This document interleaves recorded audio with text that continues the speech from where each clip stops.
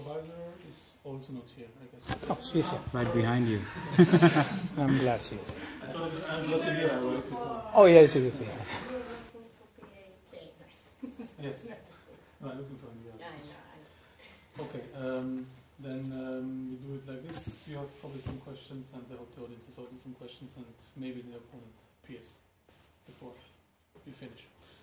You start. So it begins. Hi, I'm Abhilash, and for the last few months, I've dedicated my life in passing judgments on the works of those who are more qualified than me. And today, I'm going to demonstrate that to you precisely. My topic is the evaluation of the relevance of Agile maturity models in industry practice, and I conducted a case study for that.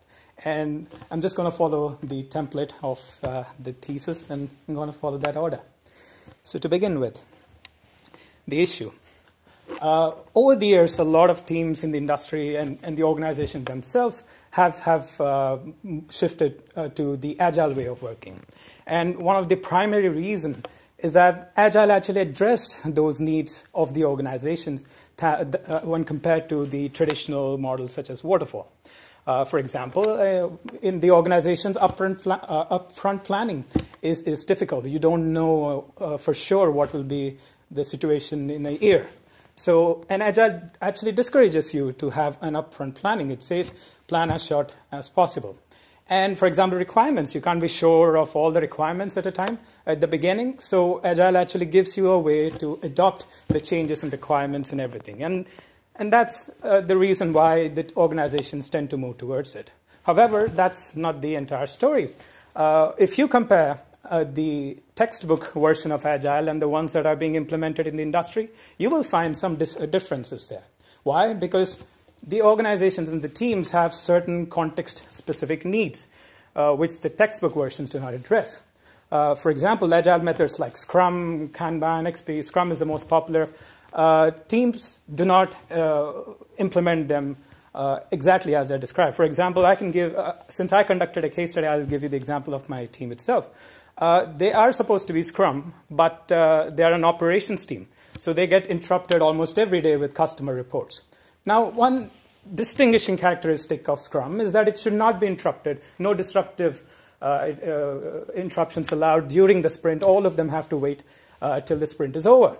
But this team cannot afford that. So, in fact, they prioritize these unplanned work over the ones that were planned.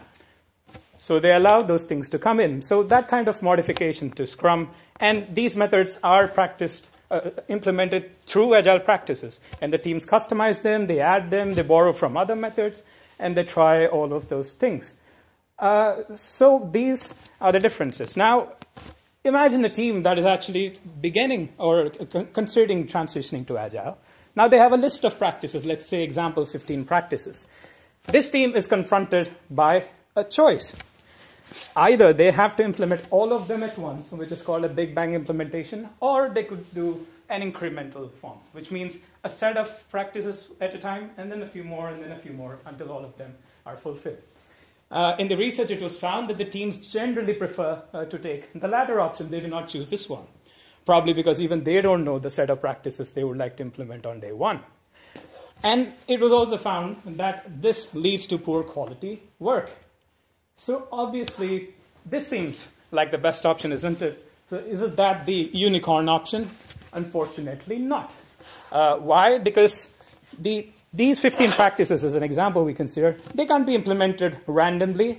You can't just arbitrarily pick a 5 and then a 10, because these practices are not independent. They have dependencies between them. And Ken Beck, the creator of XP, suggested that some practices reinforce each other to make each other better. Now, this is the state of Agile right now. So a new approach in the last decade came, which is called Agile maturity models. So these people have their own set of practices that they would like us to implement. And they say, they give you a set of practices, and they say in these many increments, either 3 or a 5 or a 7, and they say in each increment which practices to implement at first. So that's also a problem, right? Unfortunately, again, no. Because these Agile maturity models are multifarious. There are several in the literature, And all of them are distinct from each other, which means the order of practices that they suggest are distinct from each other, so we don't know which one is right. Obviously, some needs to be right and some needs to be wrong. But how do we know? They haven't been evaluated as much as we would like it to be. So we need them to be evaluated in the industry, which is what the goal of my study is. It's to evaluate the relevance of agile maturity models in industry practice. So how did I accomplish this goal? I began with finding the agile maturity models in the literature. I find them, and then I find the dependencies between those models, in those models between practices. And then I go to an industry and find a team and conduct a case study, and then see what dependencies they experience and what are the dynamics present in that team. And then I bring those dynamics and dependencies that are present in the team, and then I compare with the agile maturity model to see if these address the dependencies and such dynamics present in the team. So that would lead me to my goal. So how do I begin? Well, there was a research that said that there are about 62 agile practices. Well, I can't hold all of them together. Obviously, I need a starting point. And so I began by choosing 18 agile practices. These are generally the most popular agile practices, and this is my starting point. For example, face-to-face. What does that mean? It means the team is co-located. They're not sitting in cubicles. They're not sitting in their own offices. They are sitting together. Self-organizing teams, which means that the teams take the local decisions. They don't wait for the bureaucrats or the top management to make the choices for them. And that way we have about 18 practices. Now, my first task was to find the agile maturity models. How do I do it? Fortunately, there exists a systematic literature review, a recent one already. So I didn't have to conduct it myself. So I obtained the relevant maturity models that were for my study. And I'll look for maturity models if there are more in the search engine. In terms of case study, like I previously mentioned, it's an operations team in a multinational telecommunications company. I'm not supposed to give you the name. And the size of the team is 10 members. And I interviewed 6 of them, and these were semi-structured interviews. So how did I do that? I went to the organization, and before I conducted interviews, I gave them a sheet, Agile Practices Timeline sheet. So this was before the interview. And if you look at it, it consists of all the 18 practices that I consider for this study. And then I gave the definitions for them, because the definitions of the terms are also not fixed in today's literature. So we need to make sure the terms are univocal. And then if they used it or not used it or they don't know, and then they mark in which year they actually implemented and for how long it has been going. So, whoa, what's that? Oh, yeah.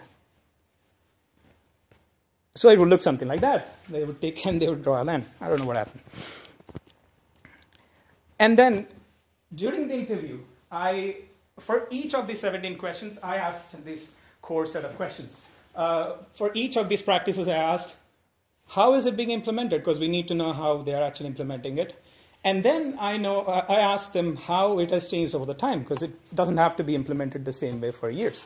And what are the positives and negatives, the advantages and disadvantages. And then once I established the terms and what's going on, I asked them for dependencies, if there are dependencies between these practices. And throughout the interviews, I've asked for dependencies. So what did I end up with? I got 8 agile maturity models. And from my case study, I found they used 18 practices. And these 18 practices had 19 dependencies. So here's the thing. Regarding maturity models, to be more clear, these are 2 of the 8 maturity models that I found. Now, the practices that I represent, I feel like a teacher.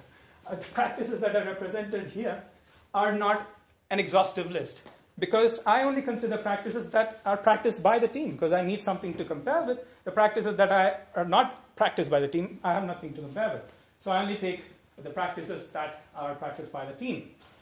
One thing that happened was I couldn't derive the individual dependencies, so I couldn't come up with something like CI has a dependency with short iterations and frequent releases. But nonetheless, I found it in maturity level. For example, these practices needs to be implemented before these are implemented. And for my case study, the interview, these were the 6 members Wonderful guys. They were very kind and very elaborate. Their designations, the thing is they don't, even though they have their designation, they could do whatever they want. So it's kind of they designate themselves. But nonetheless, it's something like this. And 2 of them have been in the team from the beginning of that team. So remember the timeline sheet that I showed you? From that, I could deduce, or rather induce, this timeline. They began with coding standards and then continuous integration. And then in 2010, I don't know if you can see, the agile practices were in. And that's how it went. And with in regards to dependencies, I found that these people used 18 practices. Now, I considered 18, but 17 of them matched with their practices, but 1 didn't. Simple design, which the definition is the goal is to design the simplest solution. They don't explicitly practice that, so there's no way I could know what procedure or anything like that. But nonetheless, I found the dependencies in regards to simple design. They use another practice called definition of done, which I didn't consider and I had to add. And between these practices, I could induce these dependencies, and these are 19. So, the analysis. Now that I have the practices, well, here's the thing. Like I said, there are several agile practices. Now, the fact that the team is implementing a few of them is an indication that they found some value in them. If they didn't find any value, or if it was bad for them, they wouldn't be doing it. So, obviously, there is some value in each of the practices that they implement, and they have been implementing. Now, this premise is strengthened by the advantages and disadvantages they mentioned for that practice. And based on that, I was able to classify them as significant practices and insignificant practices. Now, significant means that they have some noteworthy effect or they have some importance in the team. Insignificant doesn't mean they mean nothing. It just means they're not significant. So I had some statements from them saying, for example, continuous integration. The team stated that this was perhaps the most important practice. Without this, the rest wouldn't work. So that is absolutely critical. And for example, stand-up meetings. Since the team sits so close together, they're always talking to each other. So they know what their peers are up to. So they decided that they don't need a stand-up every single day, so they decided to have it twice a week. But nonetheless, it's not insignificant. They do have some things to gain from it, but it's not critical. And in regards to dependencies, I classified the dependencies into 2, again. So the dependencies that are critical, I decided they were called red dependencies, and the ones that were low dependencies where it's not negligible, but it's not critical as well. So it deserves a mention. So to begin, for example, take a look at the first one, continuous integration and short iterations and frequent releases. He stated that for them to release the product frequently, they need continuous integration. And without continuous integration, they'll have to do the manual testing and the product would almost never work. So continuous integration is absolutely necessary for short iterations, frequent releases. The same way goes, if you can see, these are green dependencies. So let's say stand-up and refactoring. So when they're doing stand-ups, the interviewees noted one significant thing is that they talk about what they have done and what they're doing, and then if they have any problems. Well, when people have problems, they tend to come up with refactoring problems, and someone volunteers and they sit together and they refactor the code. And there was another statement saying that when people sit together and refactor, it's a lot better when compared to sitting alone.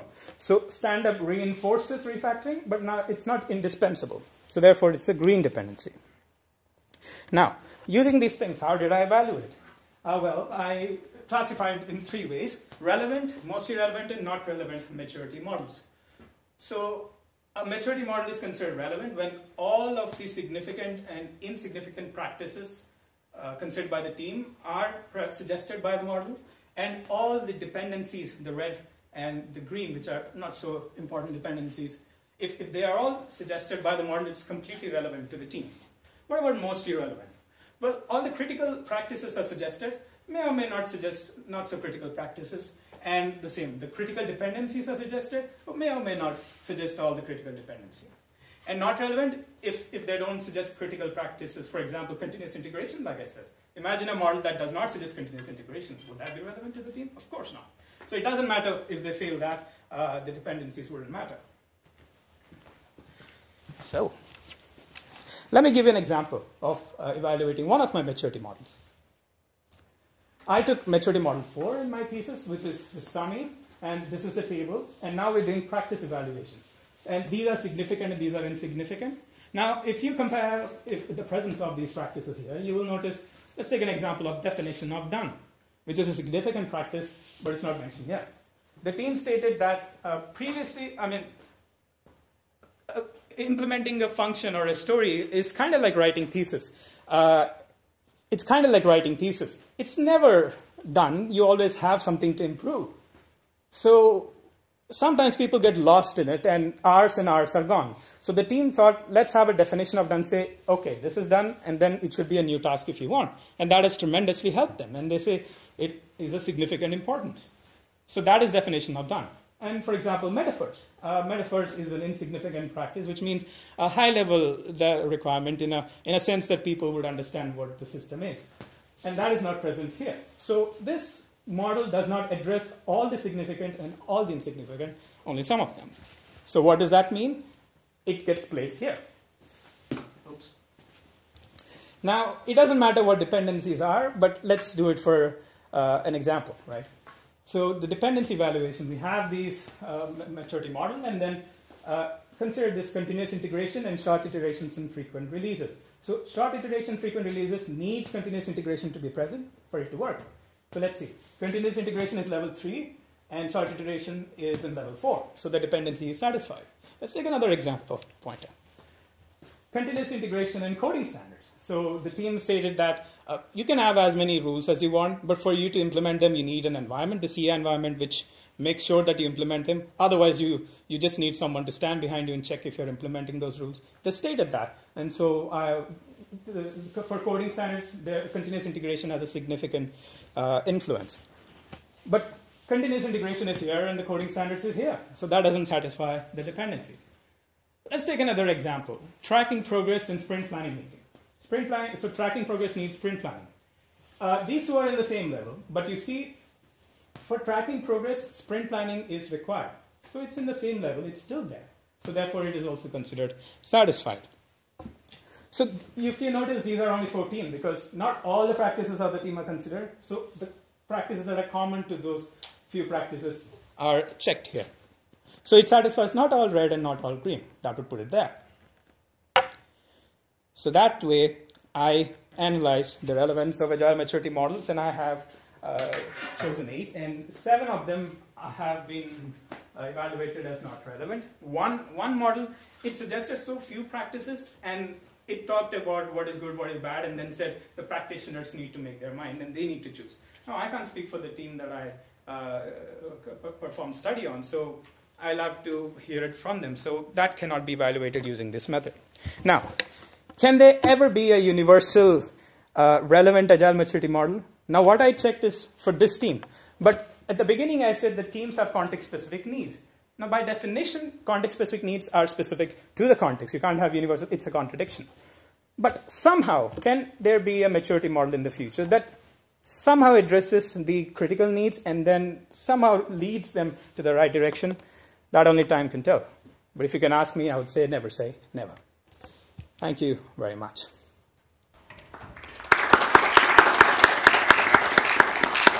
So you still have 12 minutes? Or was I too fast? So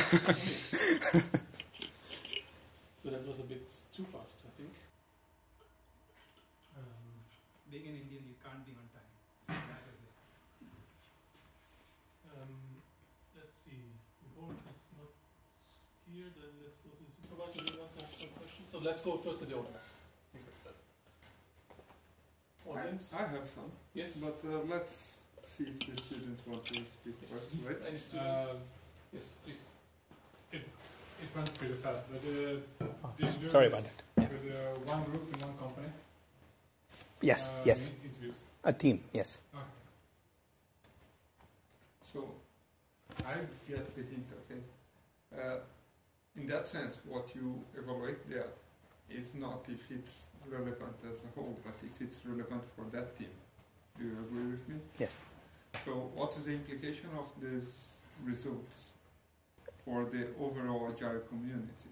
Well, it's a starting point. Now, you can have two options. You could do some kind of, let's say, survey where somehow find out what they're doing. But for this research, I needed to know how they were implementing it, and I needed to know the whole context of what they're doing, because the definitions, again, are different. So we need to match them to make sure. For that, I needed to conduct a case study.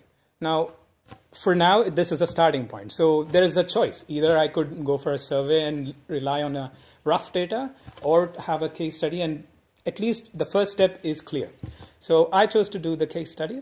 At least this is a starting point, and as the time goes, we can all have the tests with the next ones. And I would really like to see the evaluation with other teams and see how they are, because this is an operations team, and they pointed out two differences that they have with their neighbor development teams. And one is test-driven development. They value so much, but these guys, it's an insignificant practice, but that's the case. And the sprints get interrupted so much. The development teams don't. So that practice is also a little changed. So we need to see. But this is a great starting point, I feel. Do you think this is possible to apply the same method to other teams and get, I would not say similar, but comparable results? Yes, yes. In fact, this is an Agile team, Scrum kind of team. But there were some XP maturity models that I found, but I could not evaluate them because this is an Agile team. Mm-hmm. So you could just have this input. Find a team, have those practices, those 4 questions, get the results, put that through that evaluation model I said, and you get the result. So in a way, I think I came up with a model, but I would say that this is less specific, and I actually have a lot of ideas to make it more specific, but I haven't implemented it yet, and I haven't put that in the draft. So I didn't present that here, but I do have it to make more specific. I have 2 more, and one is regarding your presentation. The dependencies for me seems very interesting, but it seems that you can model a little bit more. As you told about a model, you can actually represent that as a graph or some other kind of structure that is easy to see. Because what you have there is a bunch of attributes and the connections. You know what? I must tell you that I actually had a diagram in my thesis, but I want to remove it because it doesn't make sense. So I was actually trying to come up with something like this to map out all the dependencies together and somehow come up with this. But this table is not possible. Why? Because if SPM can be somewhere here, then the practice that it depends on should also have to be adjusted. So there is no way I could place each practice in somewhere. But I could make this diagram. For now, there is one diagram which I don't like it, so I want to change it. But that's true. I agree with you. But I think even that kind of diagram can present you a very nice structure on how complex is that definition of relevance for that team. Yes. Because if it has so much connections, it means that it's very complex for the team itself. Yes, yes. Okay. And finally, I would like you to discuss a little bit about the saturation of the data. Because you have a team with 10 participants, right? 6 interviews, 10 exactly. members. And yes. you did the interview with 6 of them. Yes, yes. And at some point, I think the results start to repeat themselves. So, I understand. Yes, by the time I reached my 6th interview, I was hearing the same things again and again. But new things were being mentioned. But I was out of the people who were actually experienced in that team. So I was left with people who were a year or graduates like me. I'm not graduated yet, but people, young folks like me. So from this team, I could milk the cow this much. But I really would have liked to go and have more interviews. Because it was fun.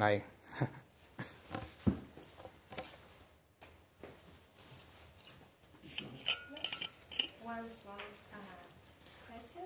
So it was clear that it was one group, one team from a specific company, so it was very positive.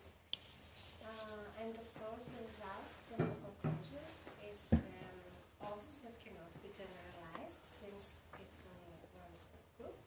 But if you have to go back and just conclude in 2 sentences for the company, what would you say? What was the findings of that specific group? Did you find similarities? Did you find strong dependencies for that group that you? I did find some significant dependencies, and I found something. Can you rephrase that, if you don't mind? I'm sorry. The work was done. Can I point to a slide? No. Oh, okay. Just generally, the work was done. It was very good work and very detailed and careful done. So, but unfortunately, since there were only 6 employees and the group is so targeted, those results cannot be generalized. Yes, it can't be generalized. But if the company will come back and ask you, what can you tell us about this small group? What were your findings? What you can say, like summarizing to... The team or the maturity models? About this specific team, what maturity models? What their... There was one maturity model that was almost there, but it didn't satisfy a significant practice, and one insignificant practice, I think. But it was almost there. So I would say that. I mean, I understand what you mean, but for that I need to see how other teams work because I'm not used to this industry. So for me, only that team is industry for me. So I'm unable to compare or think about something. Yeah. But do you think that you have something very obvious? Did you find some dependencies from the nice dependencies that you have there? Did you believe that from your team it was strong dependencies with some other? You said only one. Similarity. Only one of the maturity models that you studied. The group that you had? Yes. The dependencies, the strong or the light dependencies, you said it was only similar with one. It was from one group. Yeah. One maturity. Yes. No, one group. One group with one maturity model you found something. They were very close, but not there yet. Yes. Yeah. I felt bad for it. I was like, but you tend to get biased in such cases. You need to hold back and see that. I don't think that it's term of feeling bad. No, it's just, I wanted to show at least there is one, and to say that none of them work, and it kind of feels bad. But objective, yes. I'm actually glad that you liked it, and yeah. So you had at the beginning, you said that you chose 18 agile practices. Yes. Why did you choose these 18? These are the most frequent ones, the common ones, and based on which authority?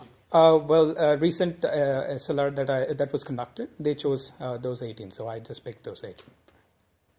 They chose 18, but based on what grounds? Based on Scrum and XP is generally popular, so the generally more popular practices are these 18.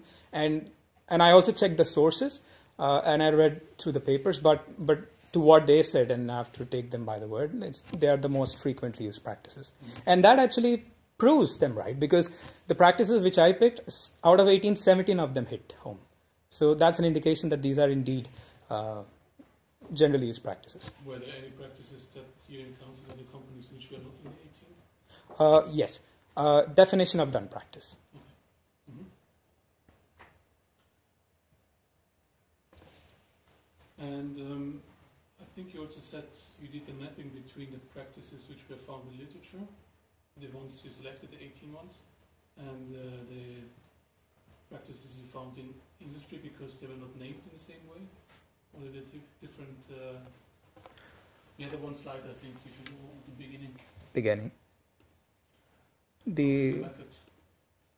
So this is the 18 practices, AMMs, case study. Oh, God. Core questions. That's the method. Results. Literature. WAs. Timeline. I think. No, okay, then it makes sense to me. Okay. Because these are all case study practices, right? Yep. Okay. You mean the dependencies in the literature? No. Okay. I was wondering if in the literature the names of the practices were the same as the Yeah. names in the case study. Yeah, so that was one task. And in these maturity models, they tend to describe the characteristics of these. And there was some maturity model that gave you the whole file, giving the definitions. So I did my best to match them. But that was a task. Yeah, again, the terms need to be univocal, and I made sure. Okay. So you didn't talk anything about validity threats of your study. I hope it's in the thesis. Oh yeah, it is in the thesis. Oh, Is it? oh it is in the. I wrote one page, and I mean there are many things. For example, well, I'm not to be quite honest with you, I'm not thorough with these names, but I have done some work and mentioned them. One is this is a qualitative study and not a quantitative study, so there might be a little bias in this. I did my job to be not biased. So you know there are different categories of validity threats. Yeah, internal construct and external, and these. External is generalization, and because it's a case study and I need to know the context, this is a starting point. And internal, what is happening? So I can. You have to look it up. You should know now. No, I mean you can tell the names. I'm not sure, but you can tell me what that is about. No, you and can tell me what you think, but which threats you encountered in your thesis. In both, you can think about the study design. Can I tell you one thing? When I was talking about the dependencies,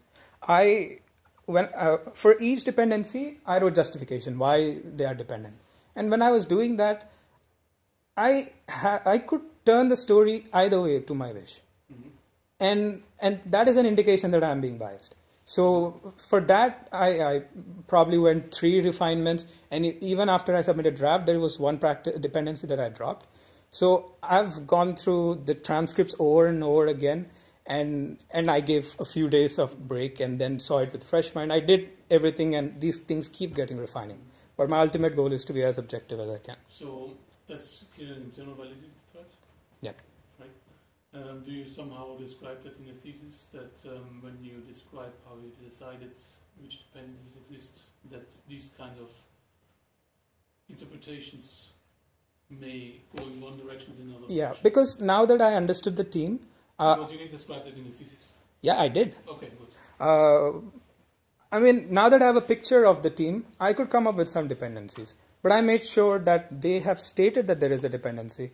And not only stating, they gave some code that I could use to justify the dependency. So it's not only your interpretation, but their statement. Yeah, absolutely. They need to say it, and not just saying it, they need to give a sensible justification for it. Because I found 2 dependencies, they just stated it and they didn't justify. So one recommendation what I would give you, because you have done this quite in a systematic way, and you have what your sample where you collect the data is rather small, right? So you had not much to do in terms of finding the maturity models because they existed already. Question here, so you said that you based your input there on the system. I only got the SLR, right? Of how many additional models did you find which were not discussed in this SLR? The 8 maturity, that maturity model had about 9, I believe. So that SLR, I found 7 that were relevant to my study. And the table that was there, I had to make it by myself because I wasn't in agreement with their table, what they were saying. I thought they had a lot of mistakes. So I had to, all I got from them was a name of the maturity models. And one, while I was discussing with my supervisor, I could come up with one. So, and that one is actually dependent, is based on one of the maturity models. So it's an improvement. They added, they call a safe scaled agile framework thing, and they made it a new maturity model. So that is the state. So the recommendation that I wanted to give you is this. So you have quite a limited set of maturity models which you looked at, and you have a limited set of data what you collected, right? Yes. You have done some interviews within a structured way, but it's still a limited amount of data. So this is why you cannot generalize it from it. Yep. But what you can do is you can use the method what you have used. You can describe that method in a more handbook form way, so that other people can use your assessment method to define what kind of maturity they need. Yep. Right? And that would be the actual contribution of your thesis. Yep. Not these dependencies, because the dependencies are specific for that case. They are irrelevant. It's just a test case for your assessment method. Yeah. So I hope that in the thesis you have the assessment method as your major contribution. Well, Not, you should. I didn't put it there, but gladly, before someone pointed out, I had some. This is not formal. So you have still a couple. So I have an approach to make it more specific. That model to make it more specific and to add another consideration. So yeah, because that's I the found contribution of the thesis. It's not the assessment, but the yeah. method how to do the assessment. Yes. And this is a use case. Yep. Okay. If there are more questions, then we close it here and we have a longer break until the next group. Well, I wish I could just go on talking. But Is there more question? No, I don't think. No, it's fine. Okay, thank you. Thank you very much.